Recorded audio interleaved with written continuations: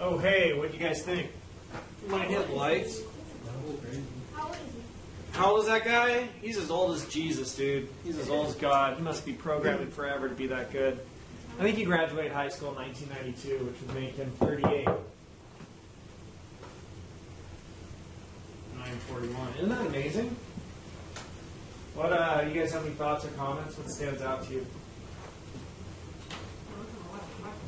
He's worked on a lot of projects?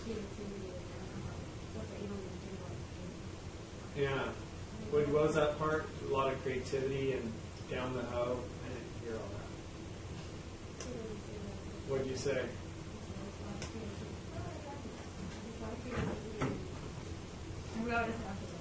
Oh, you don't know what you said after that? Yeah, a lot of creativity. Bro, show.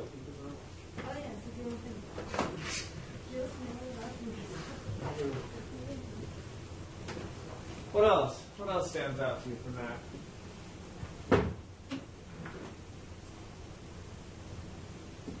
Some people are just really smarter than others. I mean, it's like I like that. I mean, it's he can actually put like a thought on it or something and actually do it. And it's crazy how smart somebody can be. I would say that potential resides within you all. Yeah, but you gotta be realistic. I mean, I would say that potential resides within you all.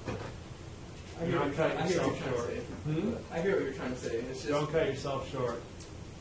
I kid you not, dude. If you are passionate and you go for programming, if you say, hey, that's my thing, and you do it 6 hours a day for 10 years, you'll be 20 whatever, or 32 whatever, and you'll be just as good, if not better.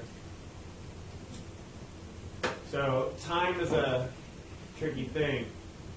Because when you're young, it seems like 4 years to get through college. At least that's how it was for me. Shoot, that's forever. Gosh, how does anybody get good at anything? It seems like it just takes forever. Like when I was a kid, and it was like, like those last 12 days till Christmas, and you made that little thing in elementary school where you pull a little chain link off of paper each time. Oh my God, it's forever. It's an eternity until Christmas gets here. And there's 3 left. I can't wait. Right? And now I'm like, wow, yeah, I could do 10 years, no problem. Put me in solitary confinement, let me write, give me some books. I could do 10 years. I mean grad school, not prison. Yeah, either one. Right? 6 years, yeah, no problem. Devote myself to something for 6 years, no problem. So it shifted for me somehow along the line. And yeah. So you could be that good. I guarantee it. So I got into a car accident last Tuesday. You got in a car accident last I'm Tuesday. pretty sure he was texting and driving. And that's because I know he should have been in this class listening. Because Yeah. no joke, he continued. I got hit 3 times. So he hit me from the back. I'm pretty sure he was still going 40 miles an hour at this point. I was at 0. So I'm pretty sure he was still. He pushed me to the car in front of me. Oh, shoot. His car did not stop, and he hit me again. I'm like, how are you going to hit me twice? Well, he had to finish his text message, Right, obviously. that's He's what I like, thought. hold on.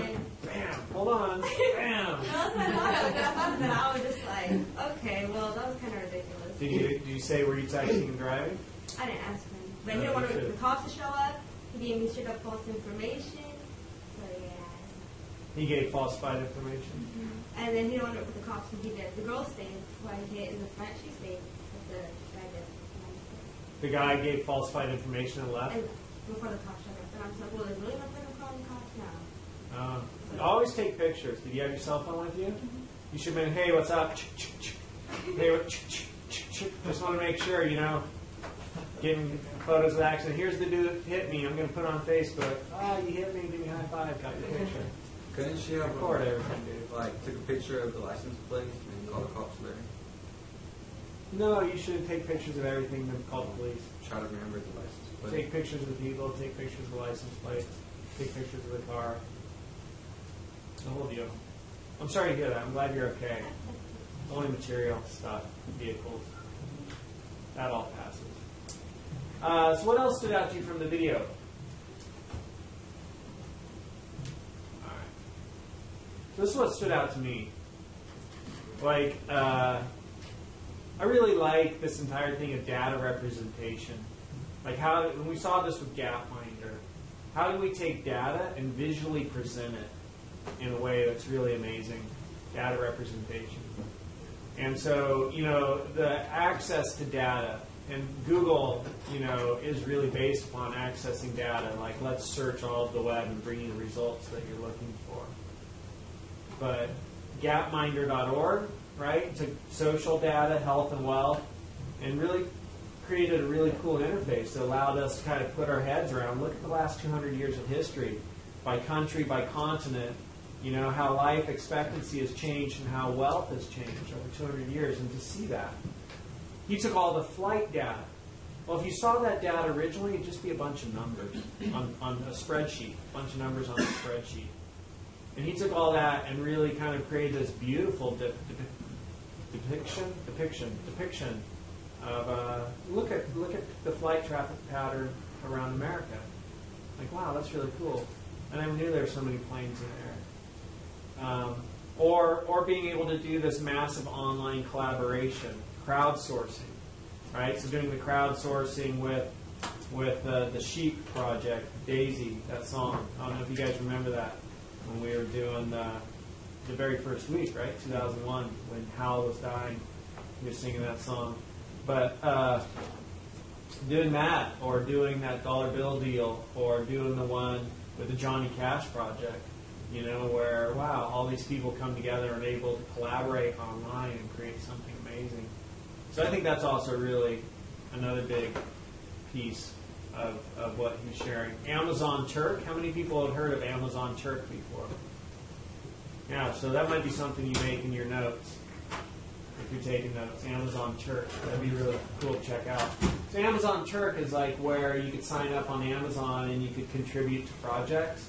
Oh, yeah. And people will pay you a little bit of money to do things, right? So he was paying 2 cents to draw a sheet. So really you're not going to make a ton of money, you know, because you're competing with people in areas of the world who can do that, where 2 cents is more significant to them. You know, like some people make $2 a day. And so making 2 cents to draw a sheet, that's great. But Amazon Turk allows you to crowdsource activities to people if it can be done in a digital way. So like, will it eventually build up, or like how does that work? The amount that they pay? Yeah, like he was offering 2 cents. He was. So he would pay that. Amazon is the broker, right? So he says, here's my project, I'll pay 2 cents. And then Amazon puts that out there at their Amazon Turk page. And other people come and do it. And then Amazon collects the money from him and pays it to the people who did it. And Amazon takes the cut. Okay, and so like, it's just for anything that people want to put up there? Yeah, you can search through it and see what kind of projects are up there. And you have to like compete with someone, or you just draw it and submit it, and she pays you 2 cents. Yeah, that's it. Oh, that's weird. Yeah, or, you know, but there's all kinds of projects. I haven't looked at it in a long time. But when we get to our open lab part, that might be something interesting to look at, see what's out there. So the Amazon Turk thing was pretty interesting. I also found it really interesting, that entire blend of technology and humanity. He kept coming back to humanity, like talking about humanity, and just how he kind of brings those two pieces together.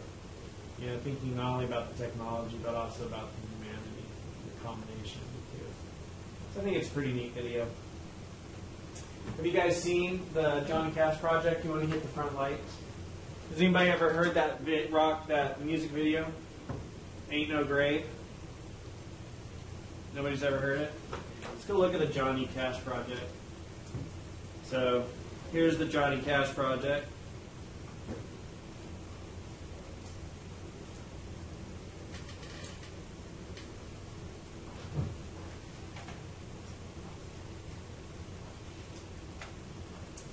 And highest rated frames, director curated, random, pointillism. So here are all the different ones. Watch the video, right? Contribute, about, credits. So I wonder where that, watch the video, where is that thing? Choose a frame. So we could draw one of those frames if we wanted. That's contribute. Watch the video. I don't want to have sound just yet. But if we play it, can we go over the frames down here? Let's pause the video for a second. Can we go over the frames? Yeah, if we go over the frames, we could see who drew it. And then we could see, 24 minutes. In Canada, MJ Hippie is the artist. Here's another one.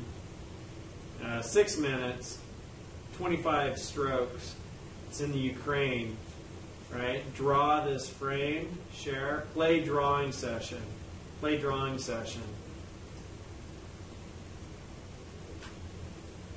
So we could see the person actually draw it.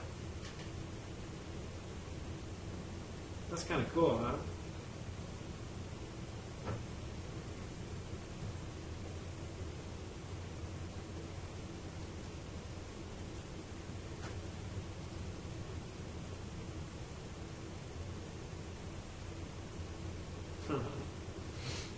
Anybody interested in hearing that video and seeing the whole video?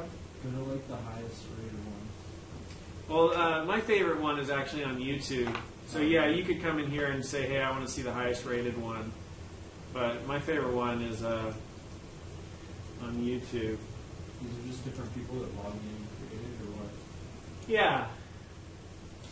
So it's different people who've logged in, and thousands of people have drawn a single frame. And wow, okay, which one was my favorite? 547. I think that's the one where they're talking about it. It's not the one I want to see. I'll find it for you at the end of class, and we'll watch it. We'll take a look at the end of class. All right. So does anybody have any questions, comments, or thoughts? No? Very good. So I will go through chapter 10 with you, that little handout. But before we do that, we'll do a reading of the cards. A reading of the cards from Monday. Thanks for the Google Pen. It's too bad that I didn't get to go to the tour, but if there is another chance, yeah, sure. Hearing about the things and technology now, I can't imagine what they'll be able to invent in 10 to 15 years from now by Google. Exciting and creepy. Today I learned that Google is a really cool place to work at. I like the Prague video about the 600-year-old building. I thought it was very creative. Now they present it because the audience didn't seem, and how they present it because the audience didn't seem bored. The evolution of delivering information has come such a long way from verbal to zeros and ones. Having great content may be fun in the media, but when the form is superb and awesome, then that is when you can really interact with the media almost as if it is real life. So we were talking about content and form a lot on Monday in multimedia. I learned the impact that Google is having on the world. The idea that it's totally in the plans that many vehicles will be unmanned is awesome. I'm eager to see how it proceeds and develops. Yeah, thank goodness they'll have those when I become an old guy, because I already find it hard enough to see at night. When I was young, I didn't have that problem. How many of you have a problem seeing at night? How many of you driving at night is no problem? No problem driving at night. You can see just great. Yeah, I used to be like that too, and I'd hear adults say, "Don't drive at night." What the hell are you talking about? Now I know. After today, hearing about the Google trip, I wish I would have gone. I hope the opportunity can come up again soon. Next semester, man. We'll see if we can make it happen again. I thought it was really cool how Google is making glasses that record what you look at. It was cool to see everything that Google has to offer to us and to the world. Pretty soon the Google car will be for everyone, and it can drive itself. I'm really glad you guys had a great time at Google. Thanks for telling us about your experience. Yay for reminiscing about DevFest West. Google is so freaking awesome. I guess multimedia is too. Like that Prague video, that was so impressive. It's fascinating how many different forms content can take these days as compared to the past. Just mind-blowing. That's awesome. So I think you guys really kind of got a grasp on that entire content and form thing. You know, not only what you say, but also how you say it. And that's a great thing to learn. And not only what you say, also how to say it, how you say it. So today we'll look a little bit more closely at multimedia. God, you said you're only 41, right? Huh? You said you're only 41. Right? Yeah, I'm 41. How come you're so hard on yourself at your age? I've been hard on myself my whole life. You're saying 41's not that old? No, it's not. Yeah. Hey, it's all relative, I guess. Yeah, Still technically really young. I don't think I'm going to be playing in the NBA or the Major You can League do whatever you Baseball. want to do as long as That's you right. Just a couple hours a day, 10 years. Free throws. Yeah, there you go. Just practice. Yeah. Thanks, man. All right, so, picture coding schemes. Let's do that. And if you have who doesn't have a Chapter 10 handout? Chapter 10. There we go. One or two? One. I love it. Couple that shares their notes together will be happy. 2, 3, 2. You got one? There you go, my friend. There you go. You need one? You guys need that one? Very good. All right. All right. So when we deal with images, there's two main images. Two main images. So we are looking at the two main images. Make a note of this. I should add this to my notes, actually. I'll make a note of it, too. There's bitmap and there's vector. Bitmap and vector images. Bitmap and vector. V-E-C-T-O-R. Bitmap, B-I-T-M-A-P. All right? So here's bitmap. Right there. Bitmap. So there's two main ways, like how do we store image content? Two main ways to do that. So bitmap, we're actually mapping the bits. We're mapping the bits. That's where that comes from, bitmap, mapping the bits. So we came up when we looked at the individual squares on the screen. Those are each called pixels. And pixels is a combination of picture element, P-I-X-E-L, pixel. So every screen is made up of pixels, right? And they're little picture elements. And in each little square, we can make different colors. And then we can map all of those bits, right? Oh, they're these colors, and then we could have a bit-mapped image, right? So it really comes down to this pixel is this color. So that's how bitmap images work. Okay, so let me ask you a question. If I had a screen resolution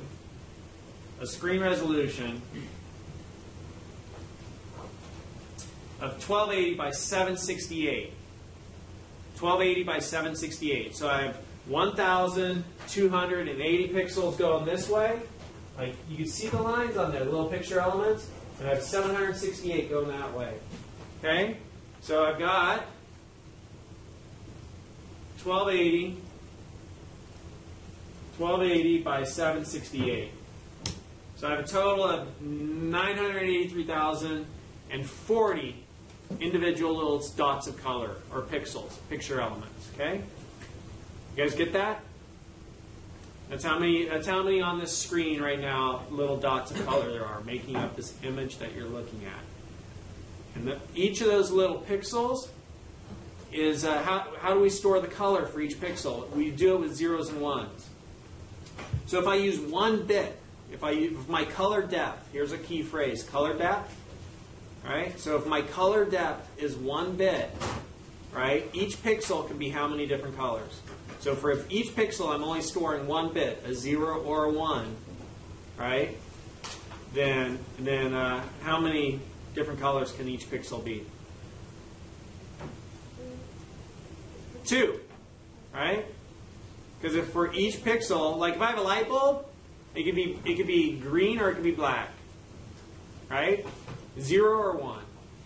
Okay, so if I have a bit depth of 1, then I am storing 983,040 zeros and ones to store the information for this image. Okay? To store the information for that image, I'm storing 983,040 bits, binary digits. How many people are completely like I'm talking Greek? Let me see your hands. How many people are completely up to speed with me? You're tracking with me. You're following me. Let me see your hands. Remember, the truth will save you. Put your hands up if you're following me. The truth will save you. Put your hands up. Let me see them. Put your hands up. You're following me. Okay, so, okay, all right. We're about 50-50. I think it depends. Dang. Ah! Cool.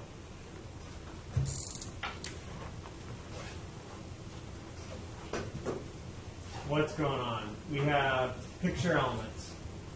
Pixels are picture elements.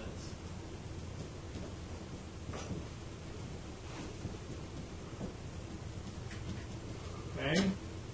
And then we have bit. Let me see what I want to do next. Picture elements. Resolution.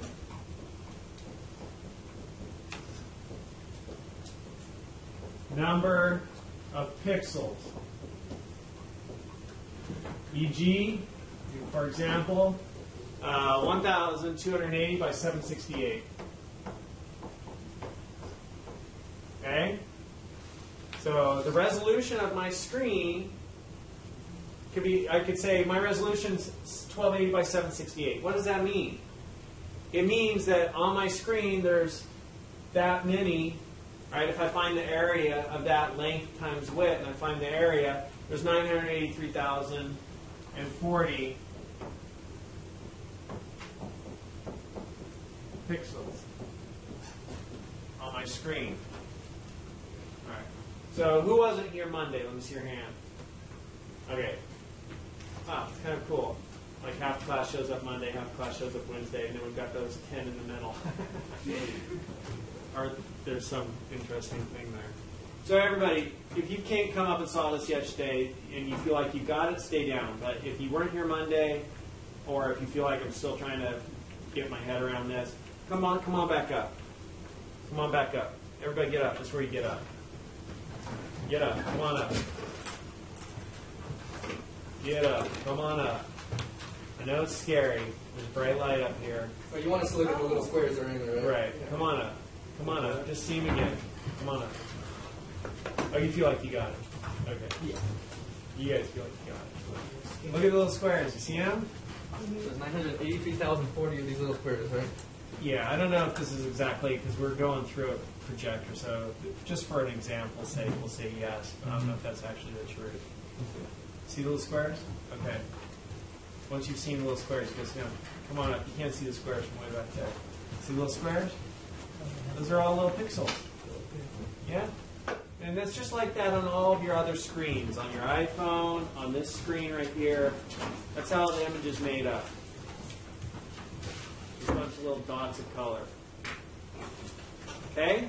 So when we talk about the resolution, we're talking about how many pixels are on the screen you're looking at. And and then I could say, okay, well, each pixel, like how am I going to store an image? Like we learned how we store text. We learned about coding schemes. We learned about coding schemes at the beginning of the semester. Okay? So the text coding schemes were what? 0, 1. Yeah, they were all made of zeros and ones. But give me 3 of the text coding schemes that we learned about. JPEG? Text. That's good. That's image. What's text?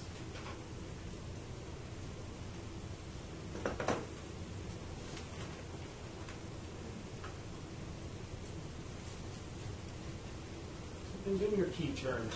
What have I told you about the key terms? How am I not teaching you guys effectively? What do I need to do differently? I know you're getting a lot of good stuff. I see somebody smiling a little bit like maybe they have the answer. I don't know what you're talking about. I mean, I do, but I don't have an answer. How can I teach you guys more effectively?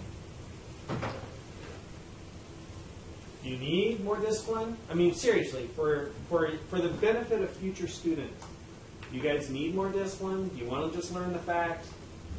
Do you need me to give you a test every 2 weeks, give students tests every 2 weeks? Is that what's important? Because I've given you pieces of paper and I said, these are the key terms from this chapter. So that you are not an idiot in the world. for your own benefit. Know these things. And I ask you something. There's only like 10 terms, 20 terms each week. And I ask you something, you're like, I have no idea. You got an idea? Yeah, the ASCH, the Yeah. ASCII, EBCDIC, the Unicode. Yeah. Thank you. I'm serious though. You guys let me know, because I'm not an expert. How can I help you most effectively? I mean, obviously I'm teaching you what I think is really important. There's a lot of stuff going on. Humanity, technology, that entire interface, texting and driving, right? And you get a lot, hopefully you're learning a lot of things which just you're absorbing, which is important. But also, to be technically literate, really make sure you guys know these key terms. You hear me say that, and you nod your heads, but then I ask you, and you're like, I don't know. Know them. So should we be doing all these, finding the definitions and all that, and be ready to come back so that when you go over them, we know them? Or are you wanting to give this information, we have to jot it down and then say it to you? Because you haven't gone over this yet. No. All of it. So then what we... If I don't go over it, you should know them. So, yeah. Right. And just so that when I'm talking with you or anybody's talking with you, you could say, oh, coding schemes. It's all zeros and ones. You know, how do we store text in a computer? How do you translate text into zeros and ones? Well, the letter A is represented by 0, 1, 1, 0. The letter B is 0, 1, 1, 1. The letter C is 0, 0, 0, 1. Right? We create some coding scheme where we say, hey, this combination of zeros and ones represents these letters. And there's 3 coding schemes that have been created. A lot have been created, but 3 main ones for text. And now the biggest one, the most commonly used one, is Unicode. Right? But ASCII and EBCDIC and Unicode are text coding schemes. So that's just a scheme, a schematic, where somebody said this series of zeros and ones represents these letters. So that's how we store letters, because it all comes back to on and off switches. So we're going to look at how do we store text with zeros and ones, or we have already looked at that, right? Because computers run on electricity. Electricity has 2 states, on and off. And those on and off states can be stored. And originally in first generations, we stored them in vacuum tubes. Second generation computers, we stored them in what? Storage file. We went vacuum tubes for first generation computers.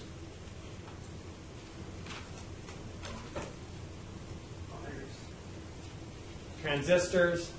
They went from the big light bulb looking things down to the little black thing I passed around with 2 wires coming out of it. Transistors, right? Third generation were integrated circuits, or chips.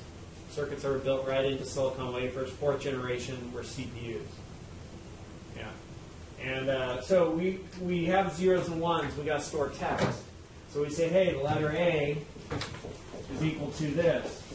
The letter B is equal to that. And we just create all kinds of coding schemes for text. Well, how do we do that now with images? How do we do that now with images? You might hit the front lights, just the front. Or, yeah, they're all on. That's great. Turn them all on. How do we do that with images? So that's how we did it with text. How do we do it with images? So if we look at our resolution on our screen, it's just a bunch of dots. That's all that's on our screen, right? A bunch of pixel elements. Okay, all these dots. You guys came up and you saw the dots on the screen, those pixels, picture elements. Okay, so now help me. Right now, all my dots are just blue, unless I tell them to be something else. So for each dot, I have to store data about what color that dot should be, what color that pixel, that picture element should be. For each one. For each pixel, I have to store data. What color do I want that pixel to be? I need to store zeros and ones for what color I want each picture element to be. What are these picture elements? What color are these right here? Zeros and ones. Yeah, but what color is this? Blue. Blue. What color is this? A lighter shade blue. Yeah, what color is this? White. Yeah, and what color is that? Orange. Yeah, yellow, orange, red. So for all of each little dot, each little pixel out of all my pixels, each one has to have its own unique special color to make the image. So how do I, so for each pixel element, I'm storing zeros and ones. So, this one right here, is going to be some zeros or ones. Right? This one right here is going to be some zeros and ones. All of them are going to, behind them, there's going to be zeros and ones. And then I can say, hey, those zeros and ones, this is, that combination of zeros and ones, that's fuchsia. This combination is blue. This combination is light blue. Okay? But that's like if I'm using a ton of zeros and ones. If I am only able to store, this is called the bit depth, by the way. Right here, how many zeros and ones? How many zeros and ones are used to store the color information is the bit depth. So if I have a bit depth equal to 1, I am only able to store, I have a bit depth equal to 1, I am only able to store a single bit. It could be 0 or it could be 1. I can only store one binary digit for each pixel. All right, in which case this would be maybe green, and this would be maybe black and black. And that is, in fact, the kind of monitor my friend Rob Gamble had when I was in junior high and early high school. I think this is the first time maybe I've ever mentioned Rob Gamble in my lectures. I should show you a picture of Rob. You'd be like, oh, trip out. He's like this hardcore punk rocker friend I had. He's a funny guy. So this would be called a monochromatic. Monochromatic. This is monochromatic. One color, mono, right? Monochromatic. If it had a bit depth of 1. How many people are tracking me now? Let me see your hands. You're getting it. Okay, cool. All right, and now if I had a bit depth of 2, that means that I could have things like this. All right? A bit depth of 2 means that I could have, if I'm storing 2 zeros and ones, like 2 bits for each pixel, I could have that each pixel could be one of 4 possible colors.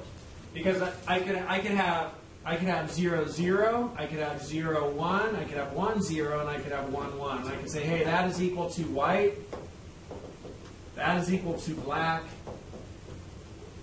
black, that's equal to red, and that's equal to blue. So over here, 0, 1, oh, that's black. And then 1, 1, oh, that's blue. And then 1, 0, oh, that's red.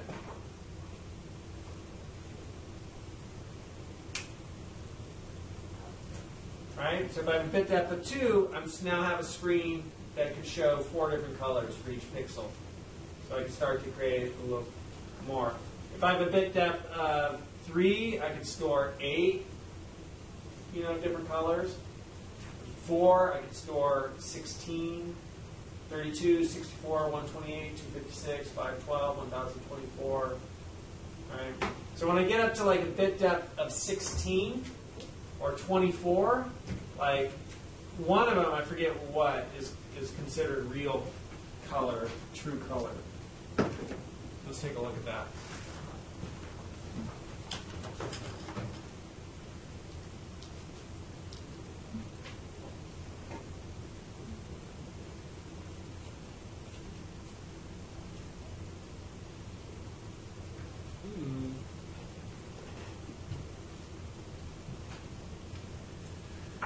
All right, we're going to Wikipedia. True color.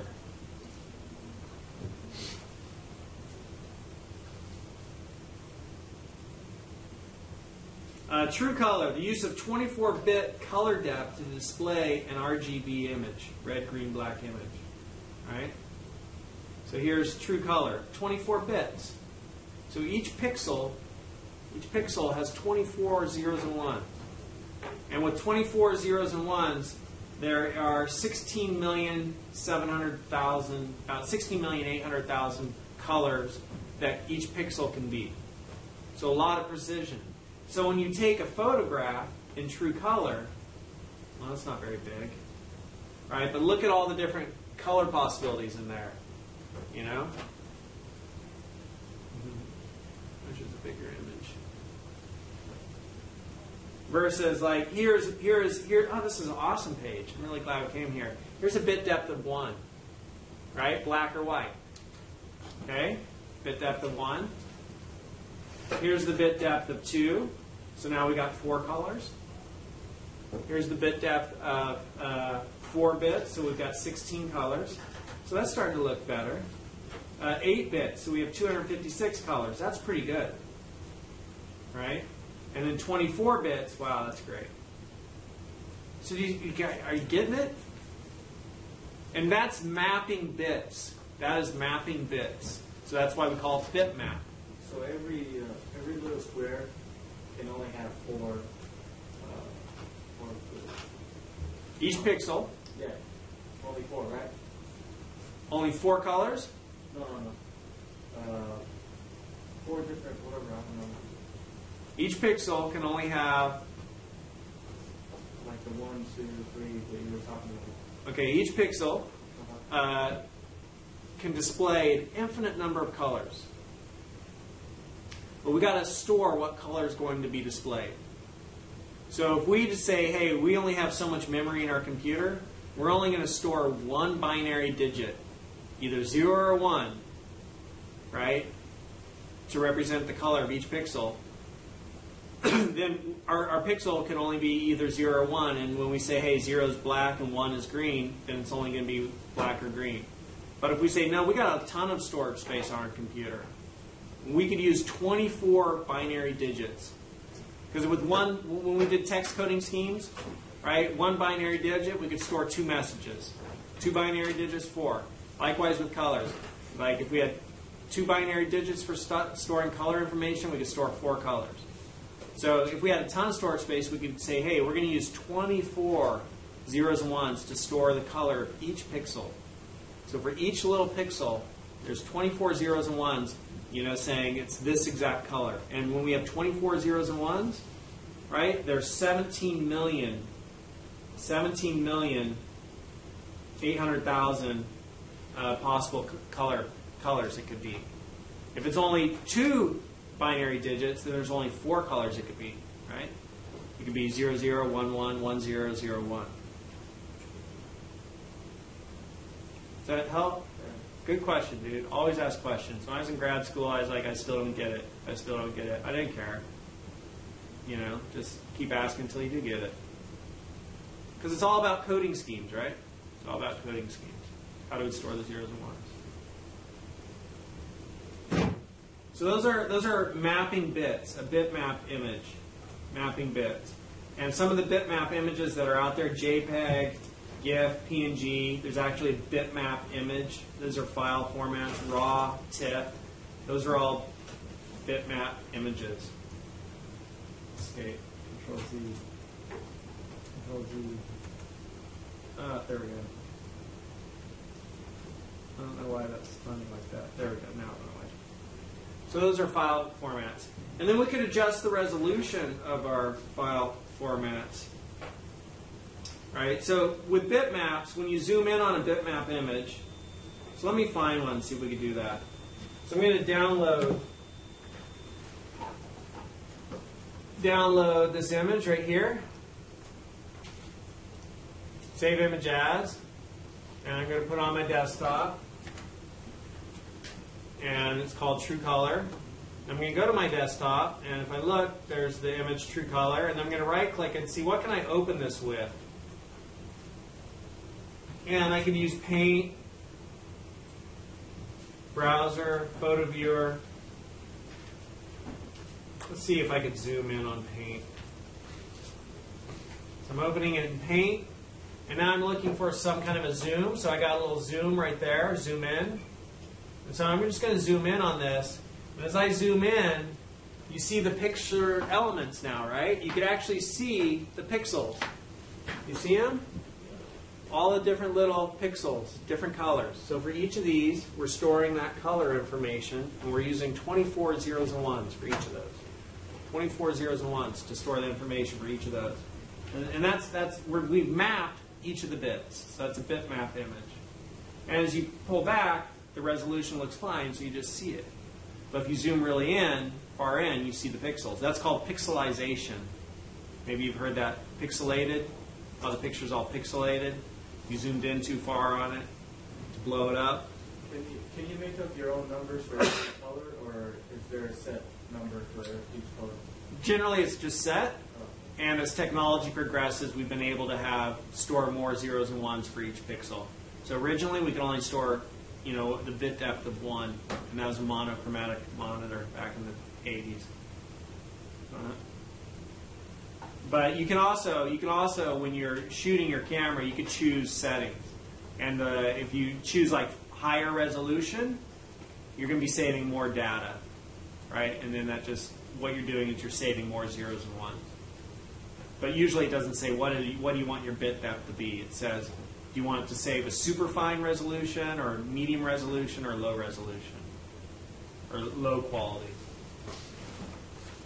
And then when I save this image, so if I go to File, Save As, right, I'm going to recreate it. It'll ask me, right here it asks me, do I want to save as 32, 24, 8-bit? And notice how when I change these up here, you guys see that up there? Right, as I change these, my file size is 192 kilobits, 169 kilobits, 40 kilobytes, sorry. All right? Because I'm storing less information in 8-bit. Storing, 1/3 the information in 8-bit.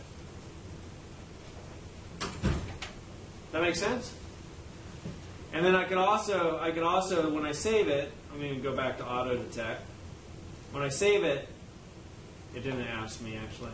File, save as, and strike in. I'm going to save it as a JPEG this time. So you can see these file formats here: PNG, JPEG, GIF, BMP. When I save it as a JPEG, it asks me for a quality setting. So here in JPEG, it's a different file format. I can adjust the quality setting, and it figures out all of that other stuff on its own. So what's the difference between, right, when I go to File, Save As, what's the difference between JPEG, PNG, GIF, BMP, right? What's the difference? And what those are is they're coding schemes, basically. It's kind of like ASCII, EBCDIC, Unicode, right? There's different ways to store the zeros and ones for the colors. And it could also be thought of as a compression-decompression algorithm, or a codec, right? So you see CO,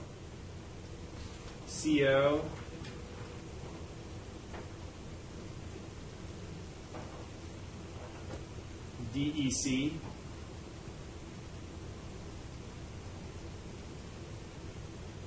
right? So sometimes you'll hear, oh, that's this codec. And what that stands for is a compression-decompression algorithm. Compression-decompression algorithm. A codec. That's what a codec is. So what does that mean? So let's say on this picture, right, we're using a bit depth of 1 to store this image resolution right here, or to store this image. What if we're using true color of 24 bits?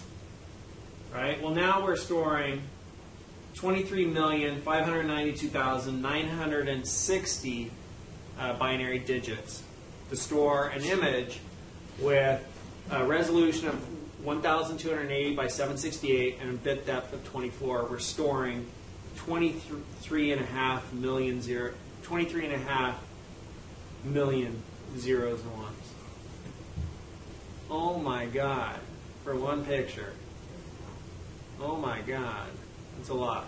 But if we say, well, how many, that's the actual binary digits. Let's put it into terms we actually think about, right? So binary digits, and then there's bits, and then there's bytes, and a byte is 8 binary digits. So that's only 2.9 million bytes.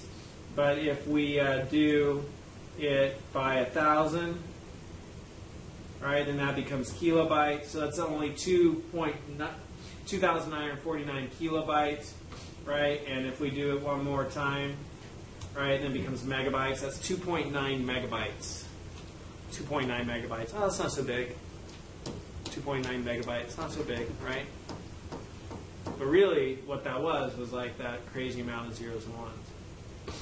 So how do we decrease the file size? Is there some way that we could actually create some sort of algorithm, some sort of formula to remember the information, right? What colors go where, but to do it with less zeros and ones.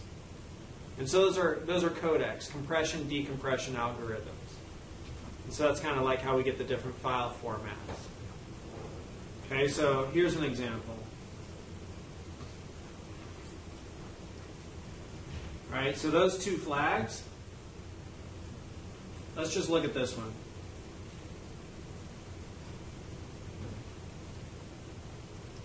So one way I could store the image, the information for all of this stuff is to store each picture, each pixel's color. Right, this pixel's yellow, and then the next one's yellow. And then, hey, guess what? The next one once again is yellow. Oh, and this one's yellow. Oh, and guess what? This one's also yellow, same yellow. Right? So I could store all of those individual pixels, each one is this color, this color, this color. Or I could come up with some formula. I could say, hey, from this coordinate to this coordinate, all the same color. From this coordinate to this coordinate, all the same color. From that coordinate to that coordinate, all the same color. So I could create this algorithm, this compression algorithm. So instead of having to store all whatever million zeros and ones would be there, I could say, you know, here's this little formula that says this is how to reconstruct the image, and if other computers know how to read it, then when they open up that file, they'll see, oh, you know, here's how this image was compressed, and they could recreate it, right? Because they'll know how to read it. Does that make sense? You guys are just like bored to tears. Wow, this is really technical. No, is that what you're feeling? Interesting. Okay. So that's what a compression, decompression, or a codec does. A compression, decompression algorithm or a codec reduces file size. And there's lossy and lossless. Lossy and lossless. Right? So there's lossy and lossless compression.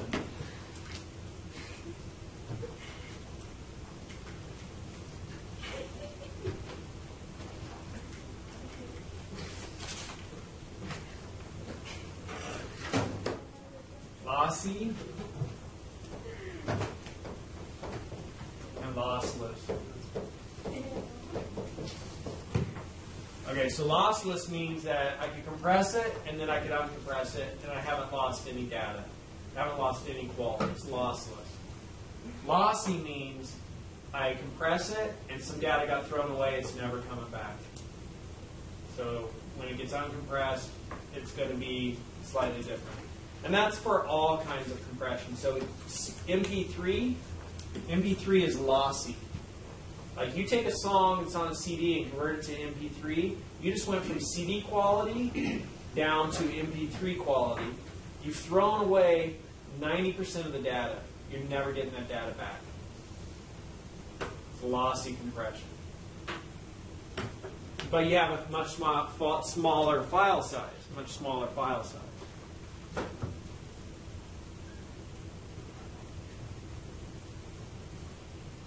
So here is like the difference there in the JPEG, right? So I've thrown away data there, and I'm never getting it back. If I save that file as a JPEG, like I've saved it and thrown away data to get a smaller file size, and I'll never get it back. If I go from this and I save it to a smaller file size, that. So it's lossy. Okay. And then some of them have different characteristics, like GIFs. You can animate GIFs. So that's one of the characteristics of a GIF. PNGs and GIFs, but not JPEGs, you can make them transparent, right? So it can see through part of the image. So different files have different characteristics. So those are bitmap images. And then there are vector images. Vector images, they don't map the individual bits, the individual pixels. They don't map bits to the individual pixels with vectors. Vectors are like formulas, right? So it says, oh, here's a formula, you know, redraw this. And so as you scale in, as you zoom in on a vector, you never lose quality. It never pixelates. The formula just recalculates. That's another way to do it. So it's the same thing with audio. We have to somehow store audio data. We have to somehow store audio data as zeros and ones. So if you listen to music,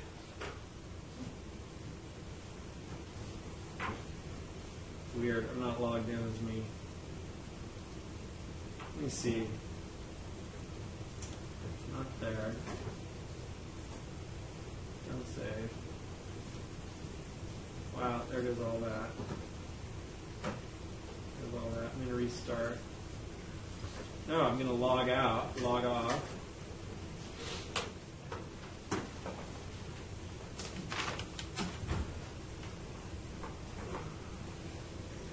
Log on.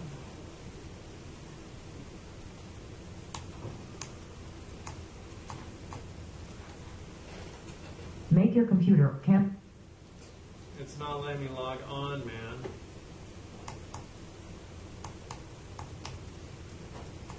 Doesn't like that, the Mac keyboard. Ah, there we go.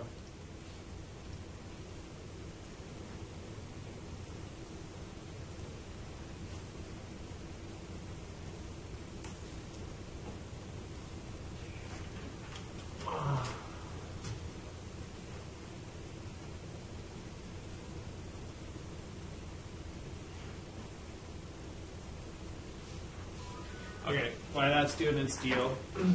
So what is sound? Sound is, there's a sound wave, right? There's sound waves. That's what sound is. Did you know there are no colors in the world? Did you guys know that? You've heard, like, the world is all illusion, right? People say, oh, the world's illusion. You've never heard that? It's a spiritual teaching. The world is Maya. The world is illusion. There are no colors in the world, nor is there any sound in nature. All the colors you see, it's just energy. They're just waves, energetic waves. And they go into your eyes, and then your eyes interpret different wavelengths as different colors. Your brain creates the colors. Sound, there's no sound in nature. It's completely quiet, right? There are waves of energy traveling through the air, and they go in and they, you know, maybe some of you are taking biology, there's these little hairs in your ears. They get vibrated by these waves of energy moving through the air. They get vibrated, and your brain says that's sound. There's no sound out here. It's just waves of energy. Your brain says that is sound. Your brain says those are colors. Isn't that interesting? All right. So here are the sound waves, right? Sound wave traveling through the air. And we need to store this as zeros and ones. So let's say, hey, every second, there's 1 second, we'll just take samples of what that sound is like, you know? Okay, it sounds like that at that point, that at that point. And we'll take samples a whole bunch of times for that sound wave. And if we want it to be stereo, we'll do it from 2 locations, left and right. Okay, so these samples, right, like if we do 44,100 samples a second, then that's 44.1 kilohertz. That's 44,100 samples a second. 44,100 samples a second. We're sampling that sound 44,100 times. And then storing zeros and ones for it. Right? And so then we also have to determine for each of those samples how many zeros and ones do we store so we can store the sound. If we only store 1 bit, then the sound could be E. It could be really crappy. But if we store more zeros and ones for each sample, then we have more sounds that we can say, hey, it's this sound, it's this sound, it's this sound. So that's basically how you do it with sound.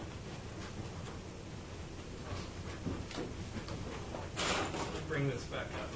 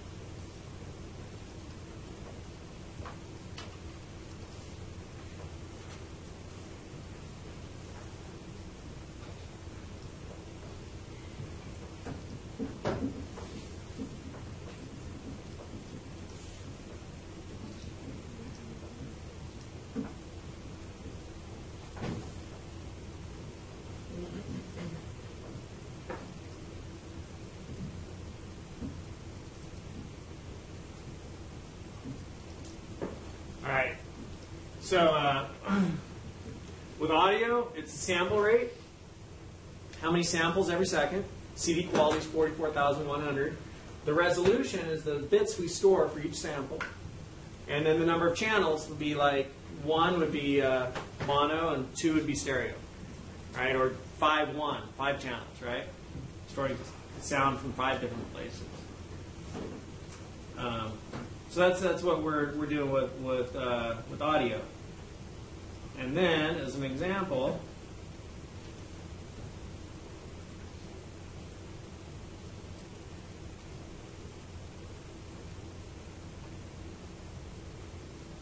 here is something with, maybe not so many samples every second and a really low resolution, number of zeros and ones, or the amount of bits that are stored for each sample we take.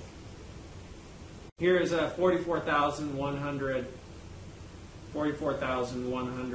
samples a second.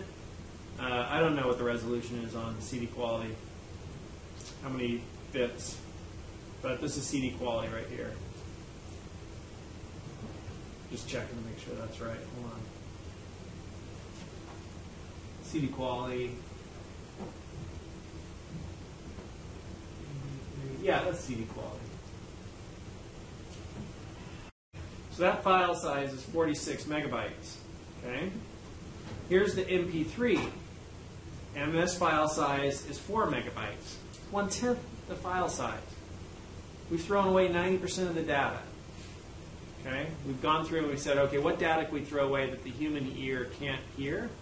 Let's throw it away. You think if we threw away 90% of the data, the quality would be really a lot worse? Seems like it would be, right? But listen to MP3. Tell me if you could tell the... Shut your eyes. And I'm going to play either the MP3 or the CD quality. And you try to tell me if it's MP3 or CD quality. The last one was MP3? Yeah, the last one was MP3. So I'm going to play either CD or MP3, and you tell me which it is.